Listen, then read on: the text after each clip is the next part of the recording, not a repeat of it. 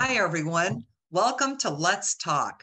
Our session today is From Research to Action, Sharing the Science of Early Development. I'm Debbie Mathias from the Build Initiative and the director of the QRIS National Learning Network.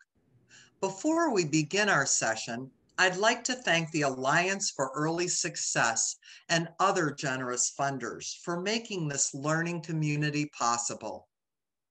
We began this series for state quality administrators and leaders to support their essential work within states around quality early learning systems building. Today, we have colleagues registered from over 28 states and territories. We intentionally keep the sessions small to invite conversation and sharing. We hope these calls enable us to illuminate challenges, innovation, and promising practices. We're interested in your questions, ideas, and thoughts, as Jonathan said at the beginning, throughout the session. So please enter into the chat box or Q&A as something strikes you. If you have a resource to share from your state or work, please include it in the link. During this Let's Talk, we'll explore an initiative to share cutting-edge brain and developmental science and discuss how the initiative can best meet your needs. We'll learn how two states, New Hampshire and Nevada, are using this science to address school readiness and family engagement. We'll also share information about the free resources Mind in the Making and Vroom teams have created and are creating. We want to hear from you about your professional development needs and discuss how new materials from Mind in the Making and Vroom could most be useful to you in your existing professional development systems and supporting family engagement and partnerships. Throughout the session, as an idea strikes you, we'd like you to add it and the possible use of materials into the chat box. We hope that we have an opportunity to discuss questions and ideas after the session sparks conclude. Now, a little bit about our session contributors. First, Ellen Galinsky is the Chief Science Officer and Executive Director of Mind in the Making at the Bezos Family Foundation. She also serves as President of Families and Work Institute. She's the author of the best-selling book, Mind in the Making, and she's currently, yay, working on a book about adolescence titled The Breakthrough Years. My grandkids are getting into those years. Erin Ramsey is the Senior Manager for Mind in the Making at the Bezos Family Foundation. She's responsible for the overall implementation and development of partnerships for Mind in the Making. Dan Torres is the Senior Program Manager at the Bezos Family Foundation, and he supports and cultivates partnerships for the Vroom program. Before Bezos, he was the Executive Director of the Washington State Essentials for Early Childhood Initiative, a cross-system public-private partnership. Jackie Cole is the Executive Director of the Early Learning New Hampshire. She also serves as the Executive Director of the New Hampshire Coalition for Business and Education and is a member of the Governor's Council for Thriving Children. Celissa Hoyt is the State Director of the State Early Learning Alliance and of Vroom and Mind in the Making. She's consulted with emerging shared service groups around the country to help others find innovative ways to increase resources for early childhood programs. Finally, Marty Elquist is the Department Director of Supporting Early Education and Development at the Children's Cabinet of Nevada. Marty is the Nevada Early Childhood Advisory Council Chair and has served on the National NACRA Board. Well, without further ado, we have so much content to share with everyone. I'd like to turn it over to Ellen Galinsky. Thank you so much, Debbie. And I'm here joined by the photographs of our team, our grandchildren, our children, and nieces and nephews as well. I'm going to share the science of early learning and how we've brought it to action at the Bezos Family Foundation. Mind in the Making is an ongoing effort. It's 20 years old now, to curate the science of children's brain development and learning, and to share it with the general public, everyone who can use it and who can turn this research into action. And Vroom, as you will hear from Dan later, is a complementary effort to share the science, to put the brain science in the hands of caregivers, of teachers, and of parents, the people who can use it most. Okay, that's my cute grandson. This is a research journey that I'm going to take you on today quickly because it's a 20-year journey, but it started with a question, which is how to keep that fire for learning burning in children's eyes. That is on a day that I came back from an airplane trip and brought him an airplane, and you can see how sparkly his eyes are. All children are born learning, and yet national research is showing that between 40 and 60% of kids are not engaged in learning as they're older. What are we doing as a society, and how can we prevent that from happening? Because we believe so strongly that the opportunity gap and the achievement gap are influenced by this. So that's actually one of my bookshelves. And when I had a question in 2000, I turned to the science and looked at what the science could say about early learning and about the engagement in learning, because if we're going to understand this, we need to start with our youngest children. So our question in 2001 was, how do parents actually want to hear about the learning? We knew what we wanted to say, or we're beginning to know that, but how did parents want to hear that? And as you will hear later, communicating is one of the skills that we think are important. We need to have the perspective of others. So we put together with 0 to 3 focus groups of families. There's one in Baltimore that was life-changing for me. We had asked that question. We were behind the windows so that we could see the people talking, but they couldn't see us, and there was a facilitator there. But one of the women turned straight to the windows and she said, you researchers, first you tell us to drink red wine, and then you tell us not to drink red wine.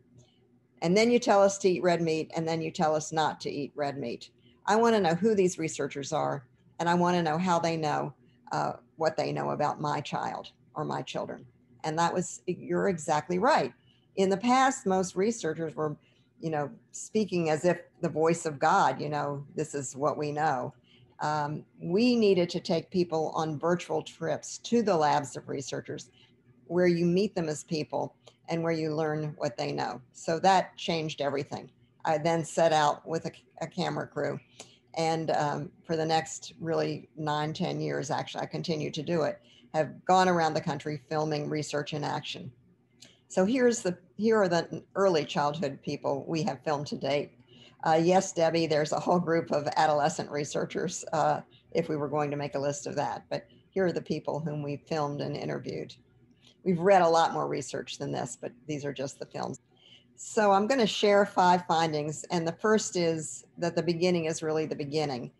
In the past, every early childhood conference I'd gone to was named something like Starting Smart, or the early years or learning years, or learning begins at birth, or names like that.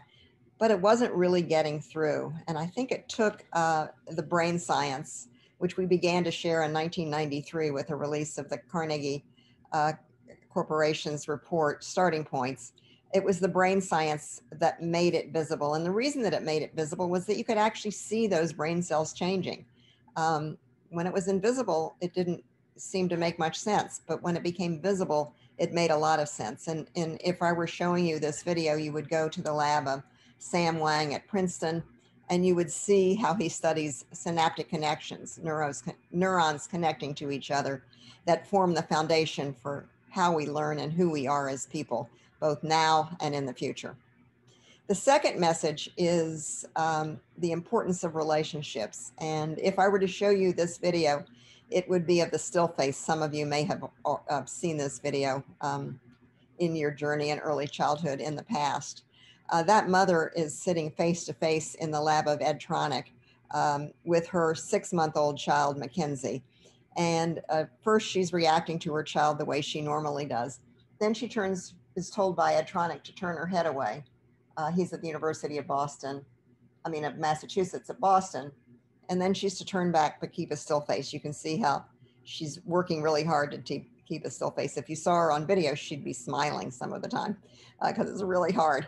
And Mackenzie at first just tries to reach out to her the way she normally does, but then that doesn't work. So she begins to flare her arms and fuss and even yell.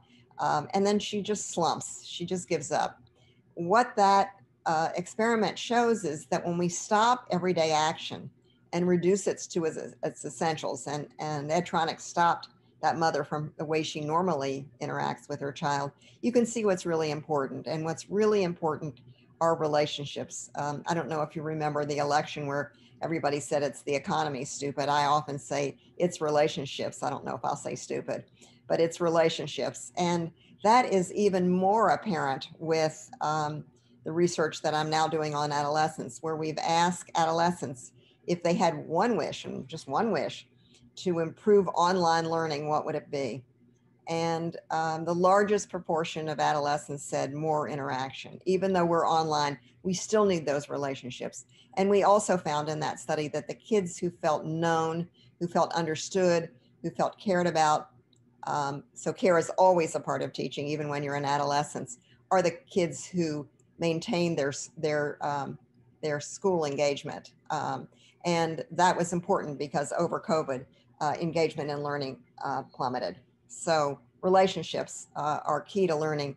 And Edtronic shows that those moments when we're in sync with children, which are only about 20 to 30% of the time, are how we learn. And that, if you go to the next slide, I'm going to take you to the University of Washington and show you back and forth interactions with Patricia Kuhl, because that turn taking is an essential strategy. If you move to the next slide, you'll see Pat Kuhl's lab. That little baby is 11 months old. Her name is Ality, and her mom is sitting face to face with her, except for Ality is in this machine that Pat Kuhl describes as looking like a hairdryer from Mars. And it's taking a movie, an actual movie of her brain in action. And it's showing that when the mom, in this case, the mom, it could be the dad, it could be the teacher, anyone who's important, the grandmother or the grandfather, is going back and forth, turn taking, serve and return, the Harvard Center calls it, with the child, that's when learning takes place. That's what builds the brain. This experiment is showing something else that's important, which is that it's not just the auditory sections of the brain that lights up. Those are the words in red on your screen in the picture below.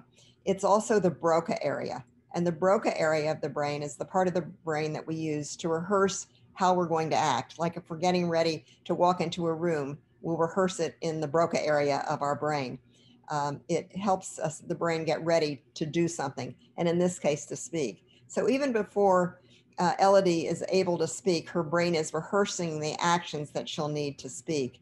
The other thing that's happening during this really early period is that Elodie and all other children are learning how people think about them and how people think about the group that they're in. And that starts as early as 3 months, as studies in Canada show. It goes up to 6 to 9 months, where children are more likely to look at the faces of people from their own race than the faces of others if they see them on a screen.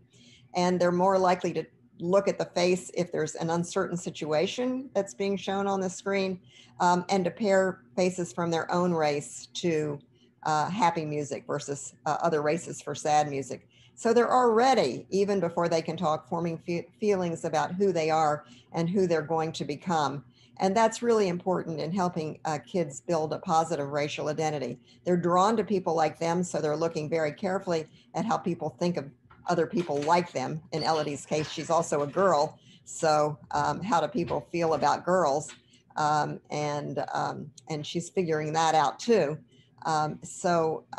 What we say about, or what we do about how we feel about our own children and others, and I'll talk about praise later on, makes a difference in developing a positive racial and cultural identity.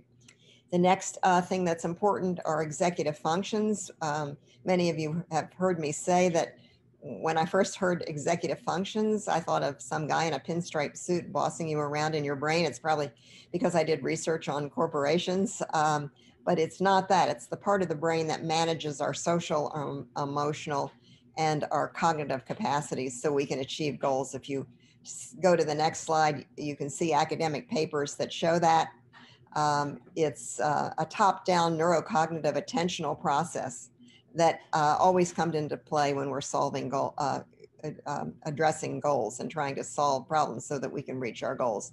And it involves our social, our emotional, and our cognitive capacities. So those of you who think of social emotional learning know that that's a name that adults made up, but in real life, social and emotional and cognitive learning, when kids are really engaged, go together. If you could move to the next slide. Executive functions involve 3 capacities, which is working memory, holding the information that you have in mind so that you can use it flexibly, cognitive flexibility. Think of the COVID period that we're in right now. We need to adapt to changing circumstances. Those who do are faring a lot better than those who don't. And we need to use inhibitory control or self-control, not to go on automatic, but do what we need to do to achieve a goal. Those are the core aspects of executive function skills. If you move ahead, you will see that these are important in school readiness and school success. And on the next slide, I show studies that show this is a synthesis of the research that the Harvard Center on the Developing Child did that show that it's absolutely central, front and center to learning. We think of learning so often as learning stuff, colors, names, numeracy, literacy, those sorts of things, science. But it's really also, we're learning how to learn, both in the early years and onward. We're all learning that now and adapting to COVID. The Harvard Center calls executive function skill the air traffic controller of the brain. Other people call it the orchestra. And it pulls together these capacities so that we can achieve goals. If you move forward, study shows that it predicts academic success. And if you move forward, there's a study that I've always liked by Megan McClellan. This study is particularly important because it showed that 4-year-olds who had what is called attention span persistence were almost 50% more likely to graduate from college when they were 25 years old. And you just don't find statistics like that in normal everyday life. That is really powerful. It was so powerful that it turned Megan McClellan from studying twins who were adopted to see what affected how they turned out. It turned her into now studying executive functions, which she's continued to do. Okay, it's also important in the next slide for job readiness and workforce success, which is a very big issue in all of the states. If you move forward, here's a study that I really love. It's the National Association of Colleges and Employers. Every year they do a job outlook survey where they ask employers what they're looking for, most importantly, in candidates for new jobs: communication skills, problem solving skills, ability to work in a team, initiative. Those are the most important things that they're looking for. It's goes way beyond grades and your SAT scores. Employers are really looking for these skills, and they feel that they have to spend a lot of money to teach them to people if they don't have them, or they're less likely to hire people who don't seem to have them. Let's move forward. This is a study also that I really like. It was done in Dunedin, New Zealand. I've been to Dunedin, New Zealand, so I always get a warm picture of my time there. They took every child, about 1,000 plus children who were born in one particular year, and they followed them with multiple measures of how they were doing over 32 years. And they found that kids who have self-control at 4 years old were more likely to be healthier and wealthier and less likely to get into trouble when they were 32 years of old. Importantly, they controlled for socioeconomic status and IQ. And those are the things that usually predict how kids turn out. So this is over and above the social address that you're born with or the IQ that you have. In fact, they did a study of siblings, and they found that siblings who were raised to have more self-control were also likely to do better. So this is something that can be taught if you move ahead. It's really important, as are what we call skill building strategies. And this is based on the research on autonomy support. If you move forward, if I showed you the video that's on the next slide, You would see my adorable grandson. Those are his hands. It doesn't usually get to star in videos, but he was such a Lego fiend that we used him in this video that we did of Stephanie Carlson, and how she measures what is called autonomy support in the research. She had been looking for a long time about what do teachers, what do families do that promote executive function skills. And she found it was what is called in the literature autonomy support. We call it skill building strategies. And it means essentially that adults don't fix problems for kids. They help children gain the skills, in other words, skill building strategies to learn to fix them for themselves. If you move forward, you will see that autonomy support research has been very predictive of executive function skills. And it's over and above children's beyond parents' own EF skills. In other words, this isn't just inherited, it can be taught, which is really important. I did that study in part with Stephanie Carlson and others, and I'm really proud of that study because we answered an important question in the field. Here are the aspects of skill building strategies. I'm going to not go through them in detail.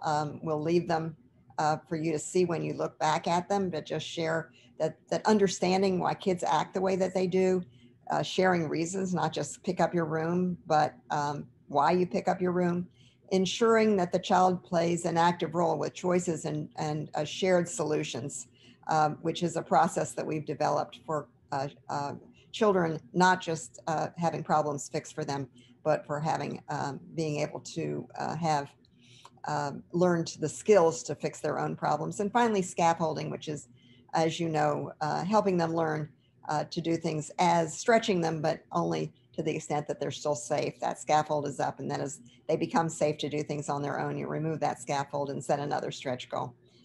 I believe strongly, after now lots of years of doing the research before I did this research review, and then the 20 years that I've looked at the research, that if we're really going to make a difference in readiness and success all along the life cycle, we need to promote executive function skills and skill building strategies because we can intervene there, we can make a difference. So if you move ahead, here are the 7 skills, the 7 life skills that are we found are very important, and these all are based on executive function skills. We describe the very, very specific ways that they are in the modules that we've developed. For example, to understand how someone else thinks and feels, perspective taking, you have to remember what you feel, you have to remember what someone else feels, you have to be flexible. You're not now just focusing on your own views, but you're focusing on someone else's thoughts and feelings, and you have to go on automatic and not just assume that what you feel is what everybody feels, but understand what someone else in a different culture, from a different race, from a different country, from a different background, from a different gender, from a different age, might be thinking and feeling. It is the skill that is most important in reducing conflict. So focus and self-control. We show the picture of the marshmallow test because it's really a wonderful experiment in executive function. There's a plate in front of that little girl. She can see 2 marshmallows on one side and 1 marshmallow on the other. So the environment is going to be reliable.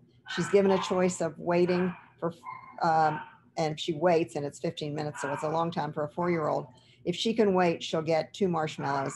But if she can't wait, she can have the 1 marshmallow now.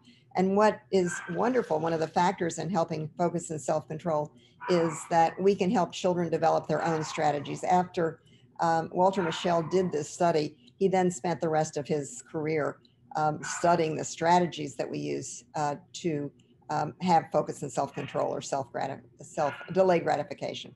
Let's move on to perspective taking. And I've already defined that, and let's move on to the next picture.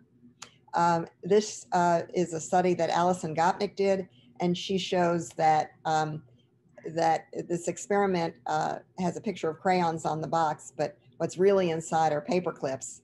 And if you look at the box with a picture of crayons on the outside, a 4-year-old child is likely to say they're crayons inside, but when it's opened up, he can see that they're actually paper clips. And then Alison Gopnik says, what do you think your friend over there is going to think is in the box? And the child who can take the perspective of others will know that the child will think that they're crayons, even though they're really paper clips inside. The child who hasn't learned that yet. And again, remember this, these skills develop over time and they can be promoted. So a child who has not developmentally ready to learn this skill and it hasn't been promoted or it hasn't been promoted, will think that the other child will think they're paper clips in the box. If you move ahead, communicating is the next skill. And if you move ahead, here's an experiment that Kathy Hirsch-Pasek and others did. It was during the time of when everyone was talking about the 6 million word gap, I'm sorry, the 30 million word gap, and thinking that if you just talk, children would hear all those words, the analogy of pouring words into an empty vessel. But I've already told you from Pat Kuhl's research that children are not empty vessels. They are active in their own learning. And it's through that back and forth that matters. And in fact, Kathy Hirsch-Pasek and her colleagues, and later on, Rachel Romeo and John Gabrielli have found that it's turn taking that makes the biggest difference. If we move ahead, the next style is making connections. And if we go ahead, I'll show you an experiment there. Making connections may sound like not as clear a skill as perspective taking or focus and self-control, but it really is, it underlines all of symbolic representation. In other words, knowing that a word will stand for a concept that stands for something real in life, like those pieces of a puzzle held up stand for, how, let's say, 4 pieces of a puzzle, and that you can see them in real life. You can see the number 4 and therefore you can see the numeracy word written out for 4 and know that they all sound for an amount of things. And in this study, 2 researchers at Carnegie Mellon found that that if you have children play games, but play the games in a different way, you can teach a lot about numeracy. For example, when you spin the spinner, something so simple and something that we all automatically do, when you spin the spinner and you're already on 6 and you get 2 ahead, instead of saying 1, 2, which I think we all do, they taught the children to say 7, 8, which are the 2 numbers ahead. And kids who did that were much more likely to understand larger than, smaller than, to understand the sequence of numbers, and to really gain critical skills that these particular kids were lacking in numerical understanding. If we move ahead, the next skill is critical thinking. And I'm going to go ahead now to say that in an election season where so many people believe different things, how do you know if the information that you're hearing on the media is actually true, and how would you figure that out? And what this research is done by Laura Schultz at MIT, and she found if we tell the answers too quickly to children, that they're not going to continue to explore and wonder. In other words, we're taking curiosity away from them. This was a jack in the box, and if we show them how it works, they move on to another bright, shiny object, another toy. So our question, answer, not letting children have a chance to reflect and figure out the answers for themselves is really one of the things that's turning off the fire in children's eyes.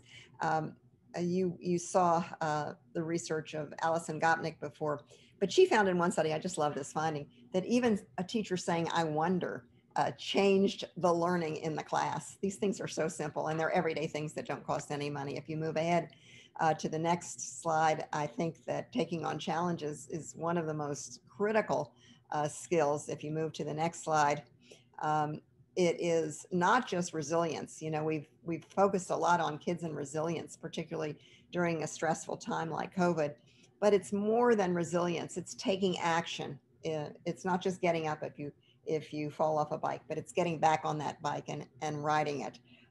So that's the skill that we want to teach to children, being able to take on a challenge, to do something that's hard. This is the research of Carol Dweck. A lot of you know about the growth mindset and a fixed mindset. The growth mindset means that you believe that you're capable of learning. It's an implicit assumption you have about yourself, versus a fixed mindset, which is the assumption that you're born with the intelligence that you already have. She's found that the way that we praise children make a difference. again, something so simple that everybody can do. And our tips for Vroom and many of the materials that we've made share hundreds of strategies, factors that matter from the research. She's found that if you praise children not for "you are so smart," which reinforces the fixed mindset, but if you praise them for, and not for "good job," because that's indiscriminate and not specific praise, but if you praise them for things like, "you tried hard, and in trying hard, you kept turning the pieces of that puzzle around till you found the two yellow pictures that go together." That is, you praise them specifically for their strategy. They're more likely to have a growth mindset, which makes a big difference in children's achievement. The last skill is actually the sum of them all. It's social, emotional, and cognitive learning. And every researcher I interviewed, I said, tell me about social, emotional, and cognitive learning. Are they separate or do they go together? And if so, how? Because there was so much emphasis on social and emotional learning with the assumption that it was somehow different from cognitive learning. It is cognitive learning at its core. Remember, these are neurocognitive processes, and I have just snippets of every researcher whom I interviewed saying this, that it's academically we separate these out, but it's not the way the brain works in real life. So we need to appeal to children's social and emotional cognitive. So now we know all this stuff. You know, it's 2005. We've been out for 5 years filming the research, 15 more to go, and I didn't know that then, but we wondered how best to translate the science to action in training materials. So much of training is, I'm going to tell you something, and here's what I'm now telling you, and then I've told you, and that's not how people learn. If you move ahead, please. What we found was that we need to begin with adults. That most training materials and efforts don't take the adult into the account. But yet, as you've heard, it's the adult's mindset that makes the difference all the way along. And unless we change, children aren't going to change. Or unless we know what the things that we do that make a difference are, we're not going to necessarily do them. So our curriculum begins with you, begins with adults. And I think that's really, and it shows how important each of these skills are in your own life. Then you feel it in your heart. You just don't know it in your mind because we don't learn things unless we know them in our hearts and minds. And then it's much easier to figure out how to create the right environment to promote these skills in children. So then we wondered, well, yes, okay, we know all of that, but how do we make that turn into behavior change? You know, I always think of good intentions, like, yes, I'm going on a diet, or yes, I'm going to exercise every day, but we don't do it.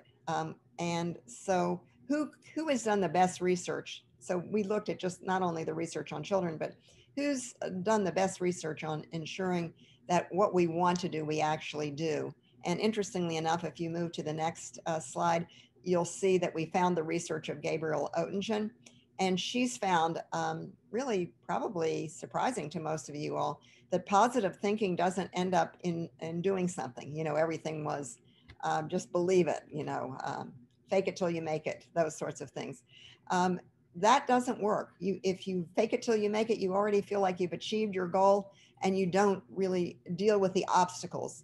And she's found that you need to set your goal and then look at the obstacles and then come up with a plan, an if-then plan to deal with them. This is the research of Peter Gollwitzer, who's her husband, in addition to Gabrielle Oettingen of NYU's research.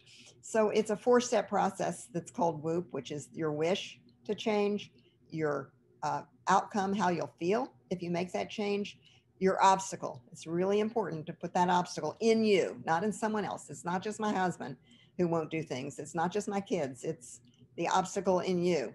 Because you can't change other people, you can only change yourself. So how are you going to create a better environment for the people in your life to behave differently, not how are you going to make them do something? The obstacle, and then an if-then plan. And we do this throughout our training. If you move to the next slide. Gabrielle has had 7 years of trying this out, and we've incorporated. Now it's my pleasure to introduce my colleague, Erin Ramsey. I have had the joy of working with Erin almost 9 years at the first the Families and Work Institute, and now at the Bezos Family Foundation.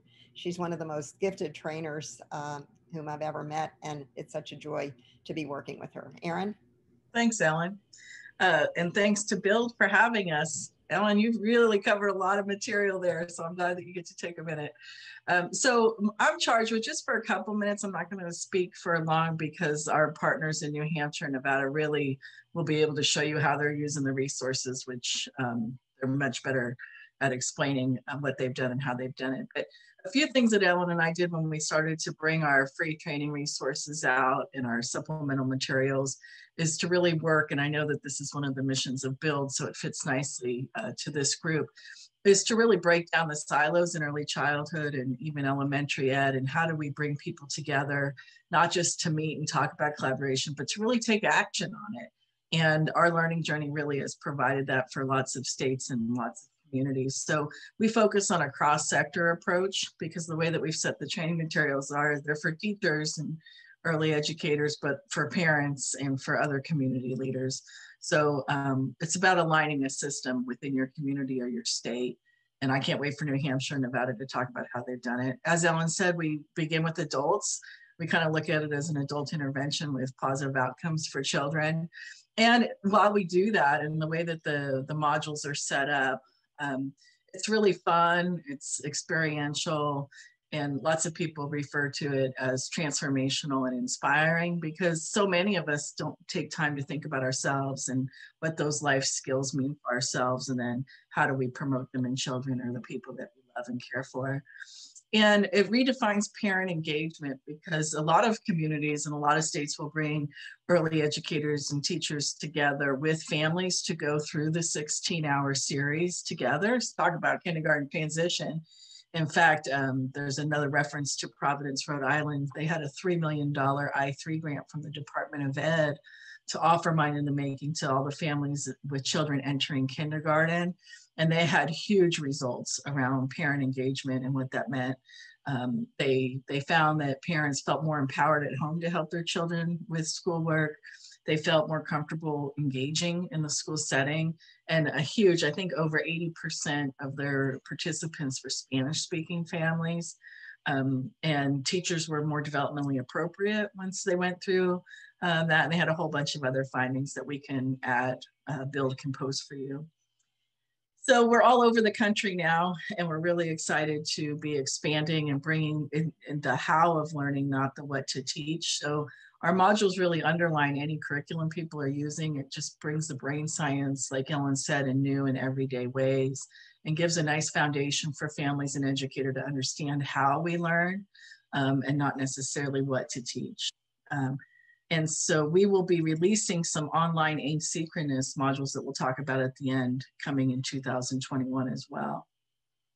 So it's a surround strategy. The way it's set up, and again, Jackie and Celissa and Marty can tell you more about it.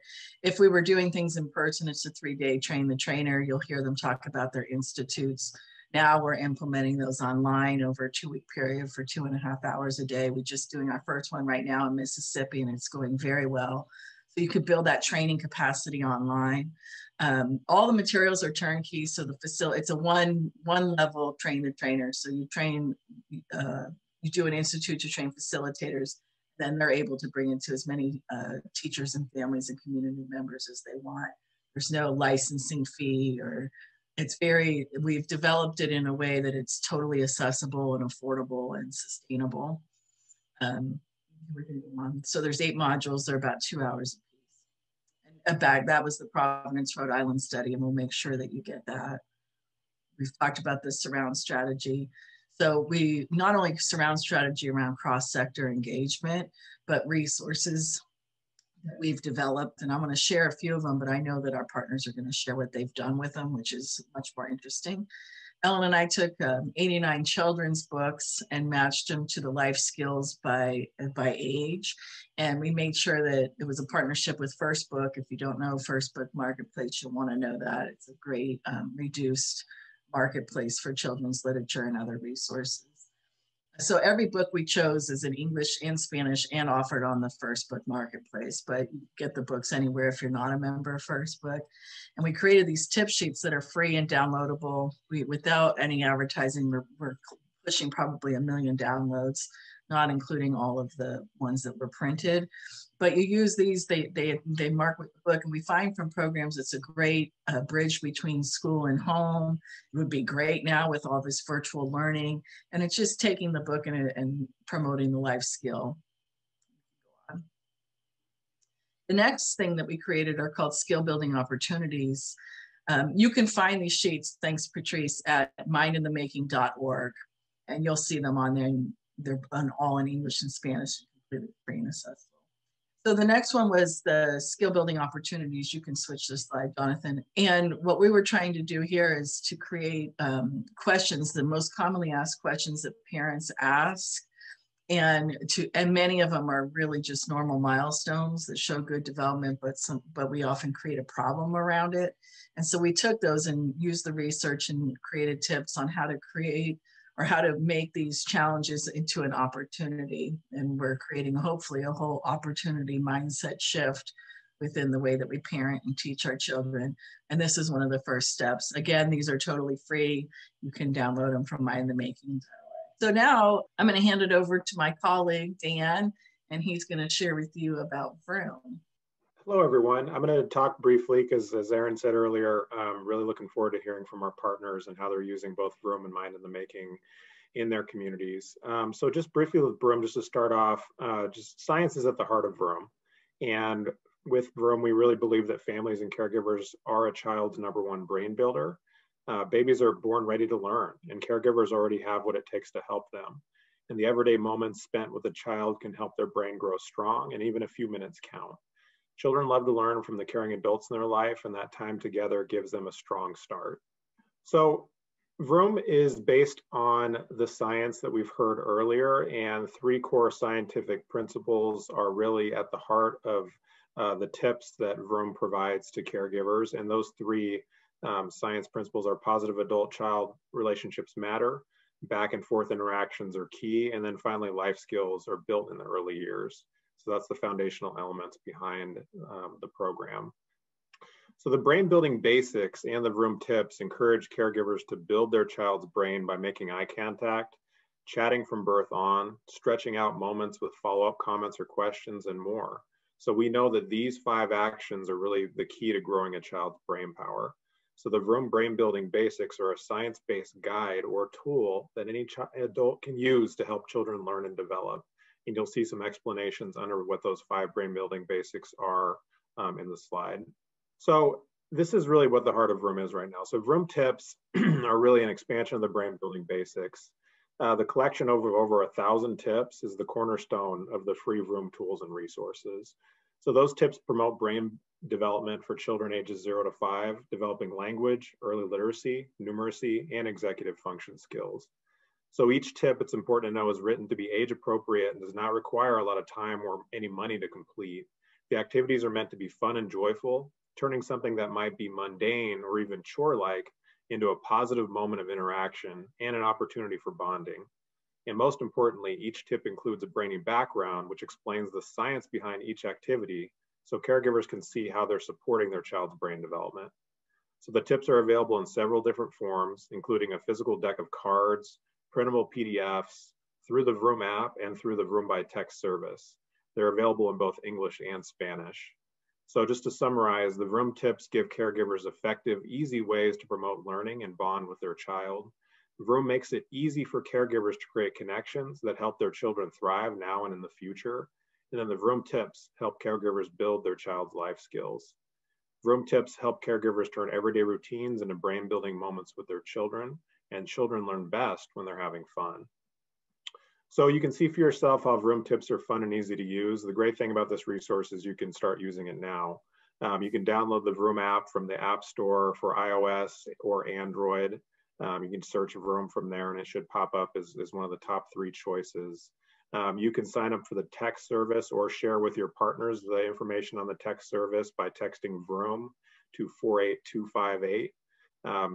in addition to the technological ways you can get Vroom, the Vroom website has a variety of materials, PDF packets, a lot of different kind of curated lists of tips for providers. On our website, we also now have certain selected Vroom tips in up to 15 languages. So I think that's really important for a lot of us that are focused on equity work in terms of building that bridge to caregivers that language is often a barrier. So up to 15 languages, I think, is a resource a lot of our partners have found is really helpful. So that's the quick overview of Vroom that I wanted to provide. But having said that, I do want to turn it over to our partners to dive in and talk about what it looks like actually in the community level. Dan, and folks, before we turn it over, I'd just like to ask a quick question. Dan, are you seeing the Vroom tips and the products in there have a multi audience, like in terms of home-based childcare, family, friend, and neighbor, as well as families, parents, and maybe center-based folks? So the audience for this material is wider than you'd think, right? Like, talk just for a minute about that.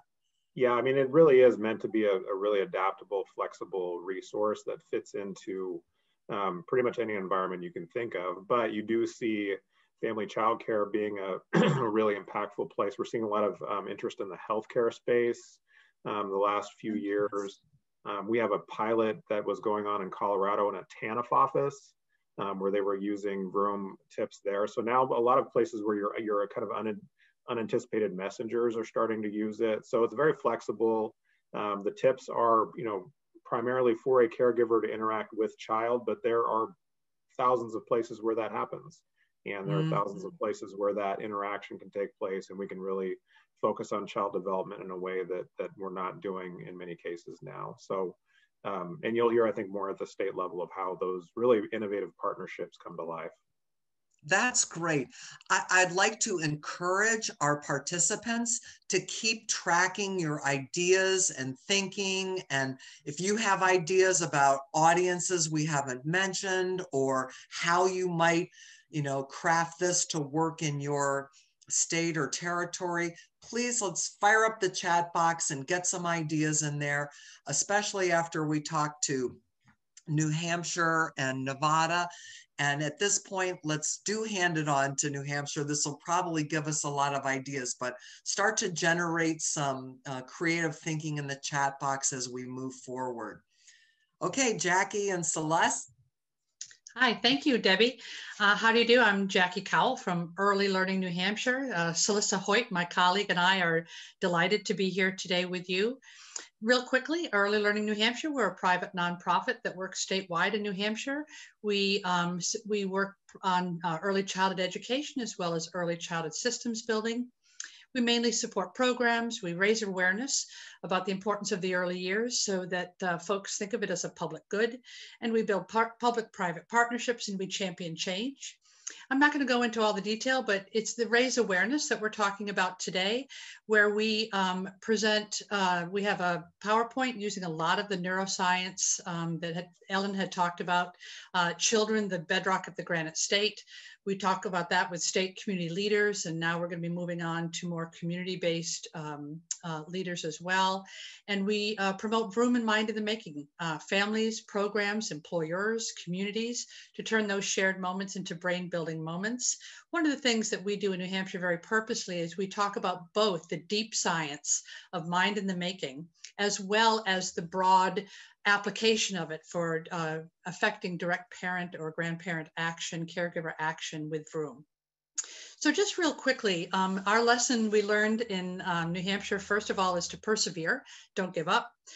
It was in 2014 when we first heard about Vroom and Mind in the Making. Erin Ramsey had come and done a terrific talk in New Hampshire about Mind in the Making, and we were simply having dinner with her, sort of talking about our worry about does the public really understand how young children learn? And what Ellen had referred to as this idea that they're an empty vessel that you pour 30 million words into. We were worried about that. Erin told us about an article that Ellen and Jackie Bezos had just written in the Huffington Post about exactly the worry about the messaging and how people really understand early childhood development.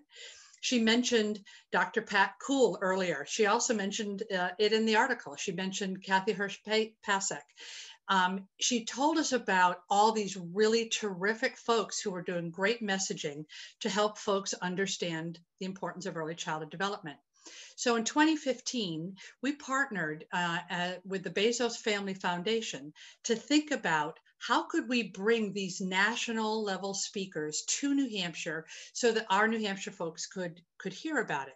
And the reason I say 100-year here in the early childhood event, in the past, we had been sending 1 or 2 business leaders to those wonderful Ready Nation conferences where they come back so inspired, but it was 1 or 2 a year.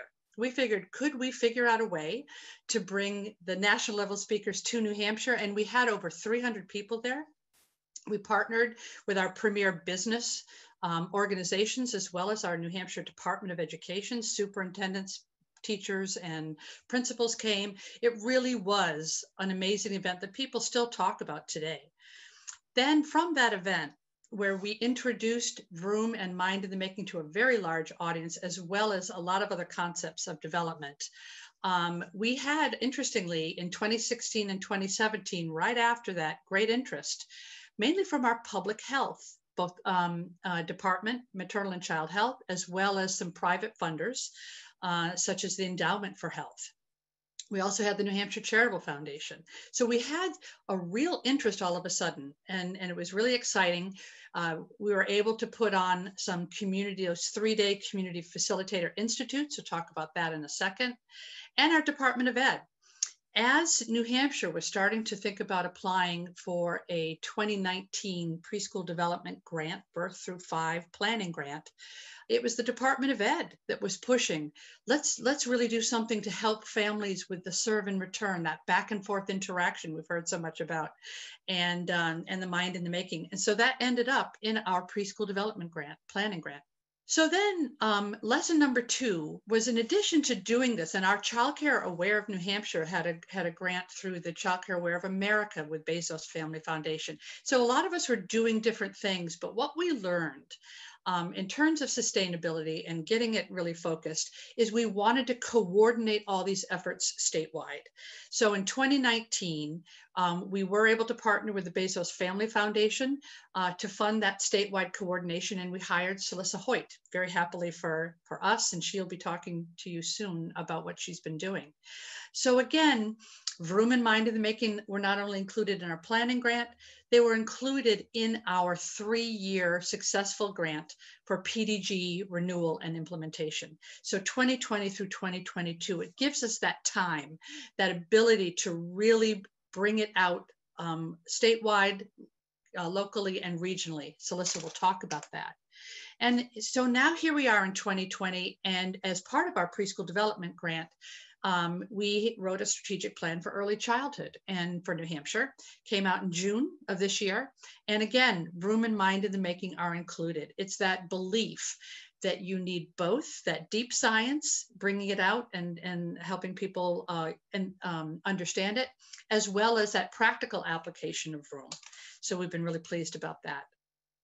So what we've been doing again is we are embedding Vroom and Mind in the Making throughout our early childhood systems building efforts. We're building in New Hampshire a brand new web tool for families to find out what's available for them in 4 different areas.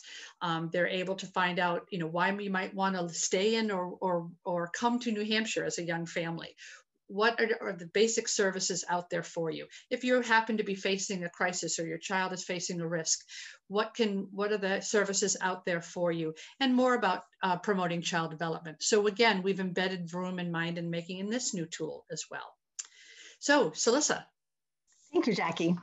So I'm glad to be here to talk a little bit more about specifically what we're doing in New Hampshire. And I want to start by saying this work is so rewarding. I help support the work that's happening on the ground, work that's happening locally and regionally as well as statewide. And important to note that some of this work was underway before I was brought on board. So some of our partners were already really embedding the work, embedding the resources from Mind in the Making and Vroom into their work.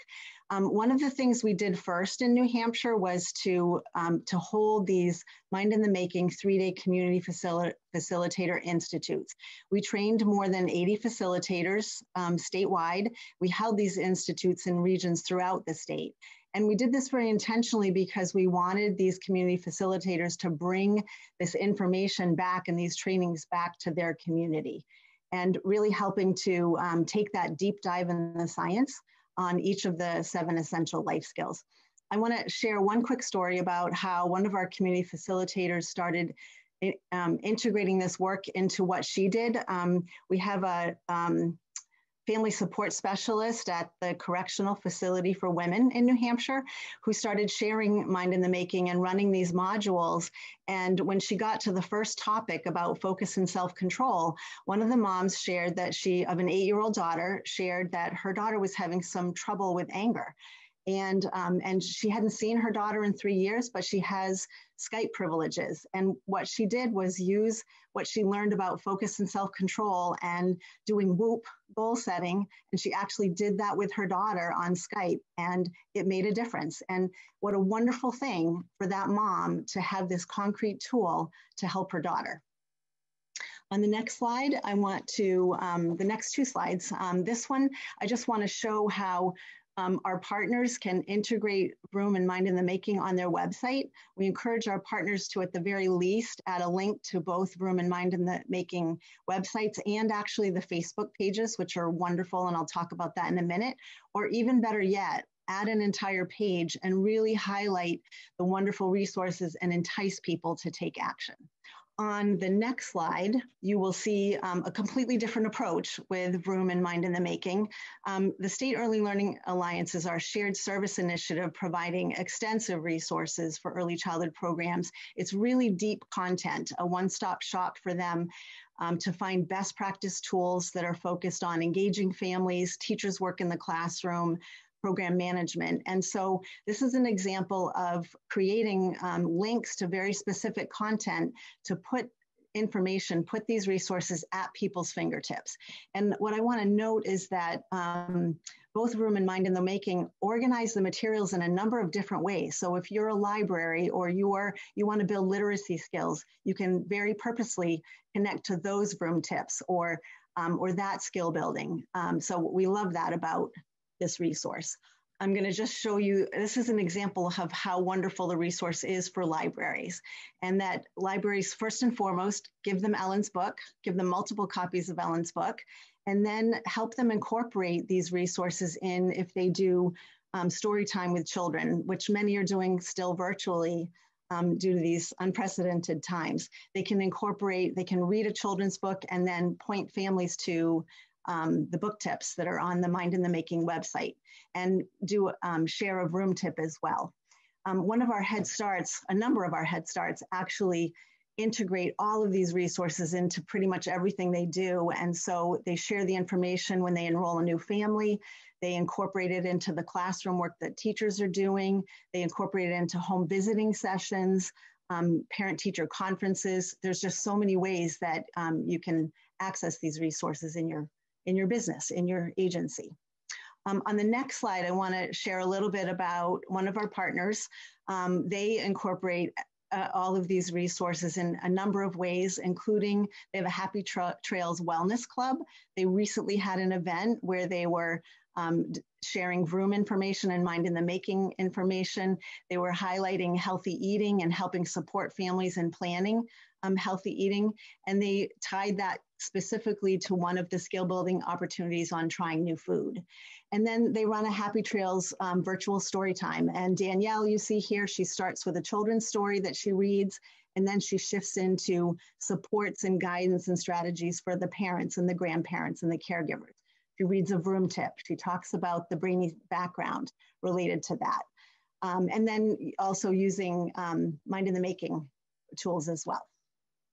On the next slide, this just will showcase one of our partners in New Hampshire. A number of our partners do new baby bags in their communities, and our friends at United Way of the Greater Nashua area just recently had a virtual baby shower, and then families could pick up a new baby bag, which included some of the resources you see highlighted there.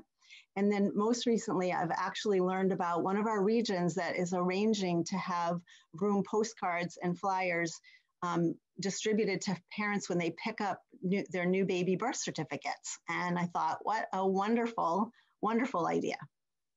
On the next slide, this just highlights, I'm not going to read all of these things, but we do a lot of work with early childhood programs because this is a great place to reach many, many families. And so our goal is really to bring these resources to early childhood programs in the places they go, the places they connect, like our shared service work and Childcare Aware, to help point them to Vroom and Mind in the Making Facebook pages are a wonderful place to get a quick bite-sized bit of information about these resources that you've heard about. And then I have one more quick story to share. One of the programs that was promoting this within their agency, they were enrolling in a new 9-month-old. And this was a dad who was just taking custody of his child, who he'd only met once due to mom's drug-related issues. And so dad was actually terrified. He shared that with the director that he's, going to be raising this child and he's only met him once. And when the director was sharing information about Mind in the Making and Vroom, and they did a presentation actually at their center, he actually said, I think I can do this. And so, I think again about what a gift it is for families and grandparents and people raising young children, having young children who are important to them to learn about these resources. And then my last two slides are really connected to our lesson number 5, which is make it actionable in bite-sized pieces. We do have partners who want to go deeply into this work, and then we have partners who it really helps if we can point them to a few things at a time. We were very fortunate to have some grant money through the Preschool Development Grant to print materials and distribute them statewide, flyers, postcard, posters, etc. And then again, just sort of summarizing some of the things I've talked about, help work with partners and help them see what is a good fit for the way that they work with families and how can you point them to the specific resources that will really support that. And then on the last slide, just a few more examples. Virtual story time is actually really easy to do, and you can do it live on Facebook and record it so people can access it anytime, and include those resources for parents that are available to you through Vroom and Mind in the Making. Do a Vroom tip on every home visiting visit. That's a really wonderful way. These resources are strength-based. They send the message, you've got what it takes. You can turn everyday moments into these powerful brain-building moments. And then the last thing that I wanted to share is we've done a little bit of this and we plan to do more of this in 2021. And that is to promote these resources with HR administrators so they share these with their employees as a really wonderful HR benefit to support them as parents and grandparents. So I think, to sum up, we want our partners to know we can help them take a few easy steps quickly, and we can also help them go deeper and plan that surround strategy that you heard a little bit about earlier. So thank you very much. We were happy to share some of our work in New Hampshire. Good morning, good afternoon, everyone. My name is Marty Elquist, and I am the Department Director for the Children's Cabinet Supporting Early Education and Development. As Debbie introduced me, I'm also the Chair of Nevada's Early Childhood Advisory Council. So a little bit of background of how Mind in the Making and Vroom came to the great state of Nevada. The Nevada Early Childhood Advisory Council began our strategic planning process back in 2017. And there are many other planning efforts that are going along at the same time. And all of them had one thing in common, that we really needed to change the narrative. What we were saying about the importance of brain development, much like Ellen was saying, it just wasn't sticking, It was, folks were like, yeah, it's important, but really not along the lines of to make deep investment, the return on investment argument, we would use that, but we really needed something that would change the culture, change the narrative of how we view supporting children's development. And we needed it across all audiences, parents, our policymakers, our early learning providers, our business leaders. And so we took the work that was happening with Las Vegas Clark County Library District, who had a staff member trained by Aaron to deliver the Mind in the Making modules and to hold the institutes. There was an institute held in Las Vegas, and the Children's Cabinet had a couple of staff members that attended that training. And our hope was then to take that information and start embedding it in our services. But being the chair of the Nevada Early Childhood Advisory Council, I also took that information back to the council along with some of the work that United Way of Northern Nevada and the Sierras Read by Grade 3 campaign. We had a facilitator, Steve Greeley, who is incredibly important in Nevada's story because he helped make the connection with Aaron and Ellen to really turn our vision, which I'll go into next, into reality here in Nevada. So changing the message and changing the dialogue was much a part of United Way's Read by Grade 3 campaign, and which was largely focused on community awareness and awareness about brain development. We were also looking for something that could be embedded throughout existing programs and across community partners, being sensitive to not something new, in addition to, this is a new hot thing. No, we needed something that could be incorporated into existing programming. And so as a result, the Mind in the Making Vroom was embedded across all 3 areas of the Nevada Early Childhood Advisory Council's strategic plan. And those 3 areas are families and community, early learning, and family and child health. Our vision still is, that Nevada will become the state that leads the nation in providing support for families with young children, and that we will use early learning brain science to address school readiness and family engagement. We were really excited about Mind in the Making in Vroom, that we could provide science-based guidance and really change the conversation, and to share that as a tool across family service organizations. And as Ellen said, it starts with adults.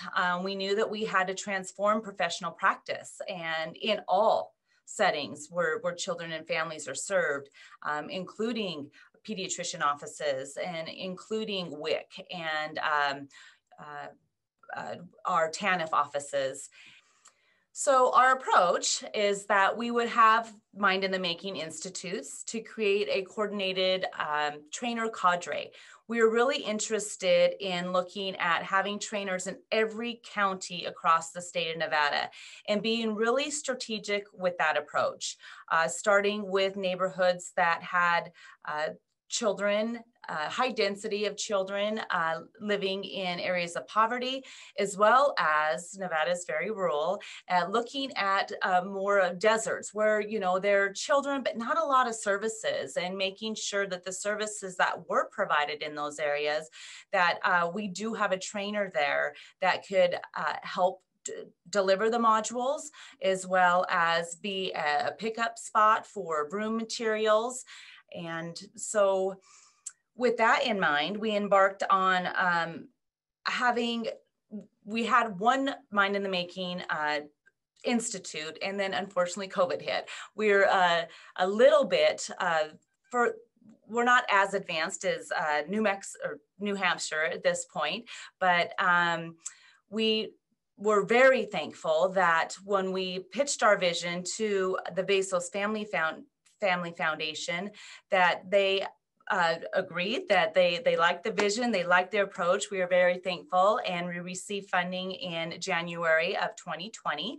And then we all know what happened with COVID. So we scrambled a little bit, but now we're pulling ourselves back together and rejuvenating our trainer cadre. Where are we? Making sure that we're now rolling back out our community-based trainings. And I think the most important thing that, we know in Nevada is that we want the trainings to be delivered by trusted messengers. And we know that, again, the importance of having trainers in every county is that those are people that live in those communities, and there are people that they trust. And so we're really focusing on local people to become part of the Mind in the Making trainer cadre. Another thing that we think is really important is that those trainers are supported and that we have network calls to discuss their challenges and successes and you know, what are their suggestions to advancing the cause. Though the trainer meetings are just beginning again, and we're beginning to reincorporate that activity in our approach. We also want to train community partner agencies to embed the Vroom materials in all of their programming and to streamline the ordering process and access to the Vroom assets. We're very fortunate that Vroom and Mind in the Making is highly supported by our Child Care and Development Administrator, and we are able to use our Child Care and Development funds to develop our Vroom assets. Finally, our Vroom marketing. We are using a combination of traditional and social media to promote a large-scale use of Vroom. We were fortunate too that we have a private donor that really loves the concept of Mind in the Making and Vroom and gave us additional money to push that marketing out even further through I'm not a marketing person, but through Google, a marketing campaign, and avenues that are CCDF dollars and our gracious support from the Bezos Family Foundation. It was not included in those two funding opportunities. Through our community trainings, our partner trainings on Vroom, we are helping community partners really embed the materials, and much like the Children's Cabinet, we provide services statewide. And so we assist our community partners in embedding the materials like we have at the Children's Cabinet.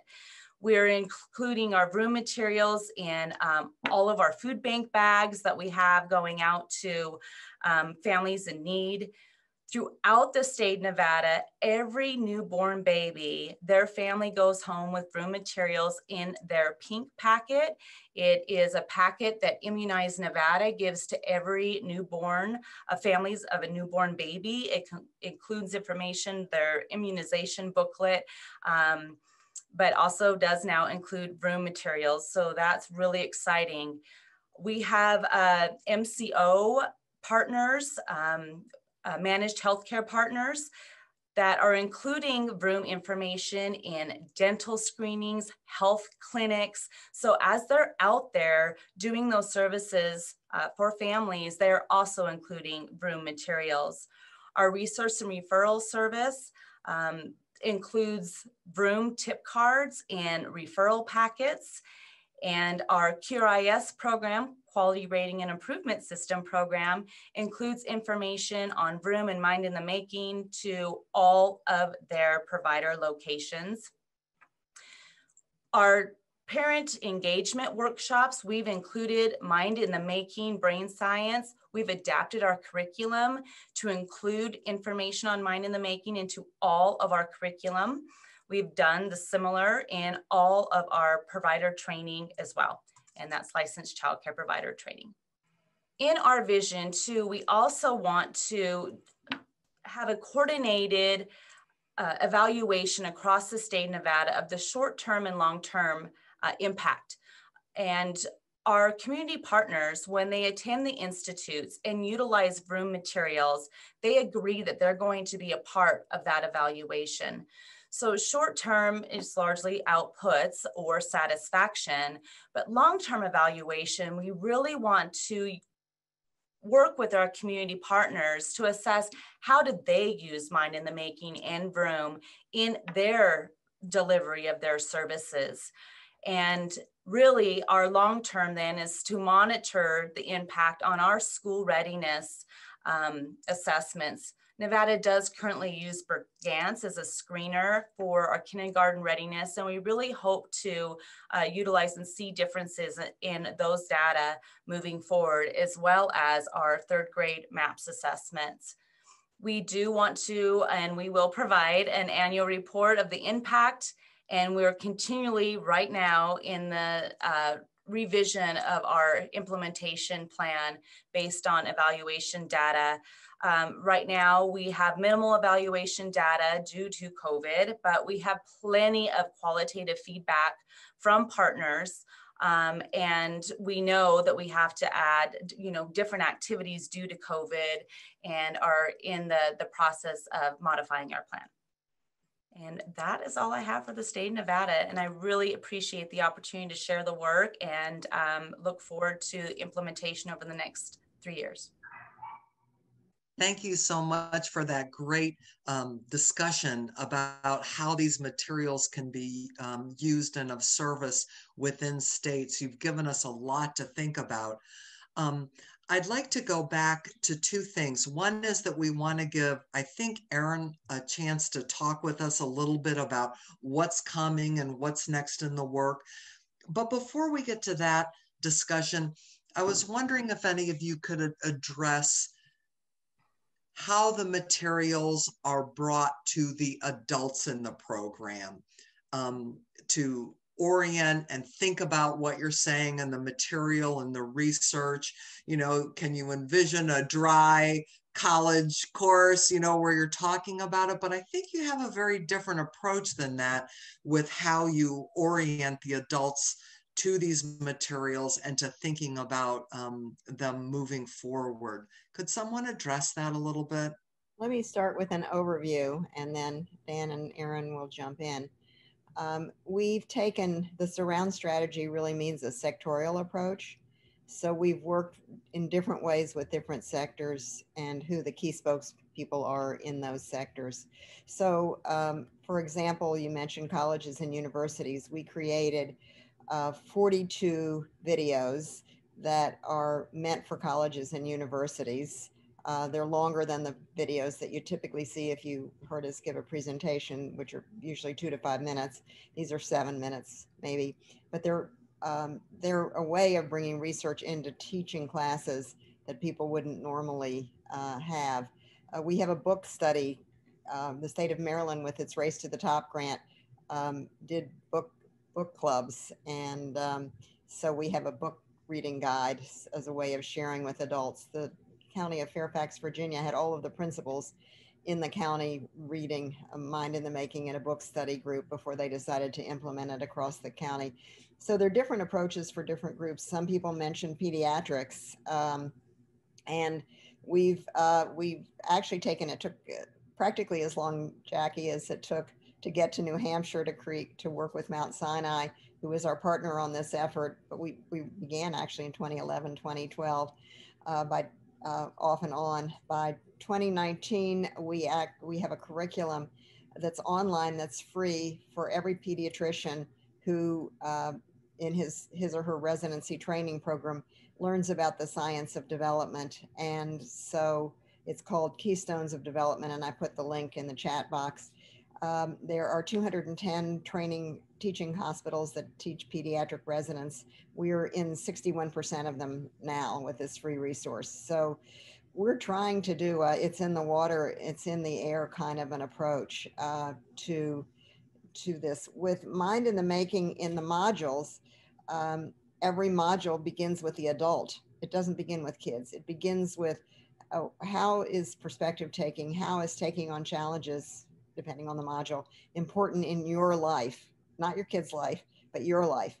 And you look at it from that vantage point, and then like a third of the time is devoted to the adult. Then you go to the to what's important in children.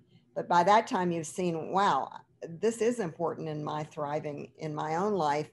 I'm going to make sure that my kids get this. Because I think if it was more blah, blah, blah, blah, blah, like everything else is blah, blah, blah. But there's a lot of stuff out there, and it needs to really touch us. And these skills transcend age. So, both Mind in the Making and the book tips and the skill building opportunities, we're doing new skill building opportunities with First Book, where they're going to be there'd be kind of a club where you get one a week with a challenge and a way to turn that from an adversity mindset. An adversity mindset is it'll never work. We're studying this right now, so this is not just made up. We're looking in the way that Carol Dweck looked at growth mindset. We're beginning to study what an opportunity mindset is, but we're looking at adversity mindset, which is it'll never work. I've already tried, nothing works. Things will never change. To seeing every challenge that you have with the child as an opportunity for you to learn more, for the child, for you to create an opportunity for the child to improve. So there'll be a series of 40 tips that go out on a weekly basis for the school year coming next year. So anyway, Dan, why don't you talk about the approach at Vroom? Yeah, I mean, it really just comes down to those trusted messengers being the core of the strategy, which you heard a lot about in both Nevada and New Hampshire. It is connecting with those trusted messengers in different settings and giving them a general overview of what Vroom is, which is pretty much what you heard today, and then thinking through going from ideas to actually actions and getting to the how. If you can get someone to the how, then you have a chance of Vroom really kind of taking off in a setting. And for people to get to the how is not hard, right? It gets them, there's the barriers to entry are so low that you can get to 10 ideas really quick. And then it comes down to like, okay, which ones, okay, start somewhere because you can brainstorm for a long time and pick a setting, work with some partners, and then build your implementation strategy from there. That's the general answer. And I'd love to hear from either Nevada or New Hampshire if they wanted to provide more specific examples.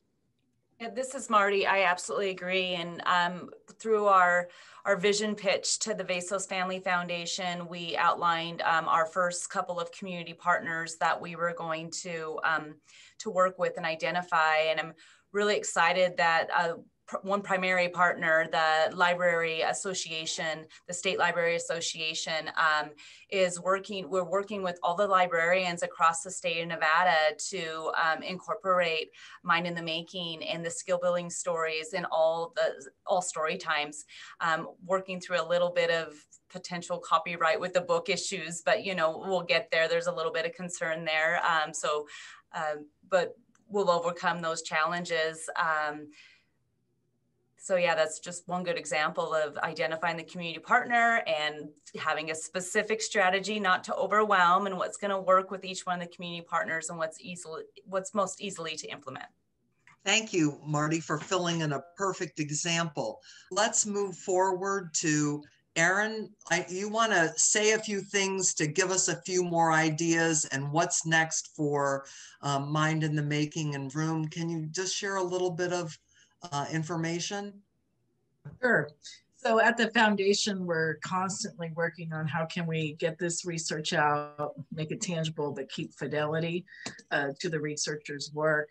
And so with Vroom, Dan clearly showed you that you can get it by the app, the text, or in print, and use trusted messengers, because everything we do is relationship based. That's why it's really important that you get those trusted messengers. And then, of course, with Mind in the Making, we don't even like to call it training because it's so relationship-based. We refer to it as a learning journey so that everybody learns together is really our approach, including the facilitator. So the next phase is with Mind in the Making, you do the Institute or the Institute online, and you can email us, and it's a conversations, and it's a process like Jackie showed. I can't believe it was 2014 that we were having dinner. So things take time, but like you say, perseverance. So our next phase now was to really get Mind in the Making and the 8 modules out to the general population virtually in a way that anybody can go through them. It's referred to in the online learning as asynchronous. You can go through them alone at any time you want. And so with the University of Washington at Cultivate Learning and Early Edu, we are creating that, and we're going to be launching it this late winter, early 2021. And we're hoping we'll have another session, one to learn and talk more about Ellen and I's work around opportunity mindset with you, and also share our asynchronous resources with you and get some feedback and learn together. That's how we do it. Ellen didn't talk about it today, but we believe in civic science. So it's a back and forth all the time. So that's just a little prompt to tell you that there's going to be an additional resource that's free. And we want to access your expertise to do that. And we are totally available to talk about systems alignment and funding streams from your states that might help you support with these 2 free resources, basically. Or if your state is interested, I think our leadership at the foundation wants us to continue to do the kind of work that we've done that you've heard about today in Nevada and New Hampshire. So if your state is interested, get in touch with us. And for the next event we do with you, we hope some of you will come back and tell us how the online asynchronous modules could be useful to you, because we'll be rolling those out in January, and we really would like to partner with some of you if you're interested. Well, what an invitation. We are going to have a follow-up meeting to this one, and we'll make sure to reach out to all of you specifically who signed up for this session today. I'd like to thank Ellen, Erin, Dan, Jackie, Celissa, and Marty for taking the time to prepare materials to come for today and to come and chat with you about such an exciting and wonderful initiative for state and territories to use. We're really looking forward to our continued collaboration together between Build and the Bezos Foundation, and to hear more and more. I think that you all are on a fast track to developing a lot of materials that are going to be of great interest to the field. We appreciate you spending time with us today. Thank you, everyone, for coming today, and we'll see you next time. Goodbye.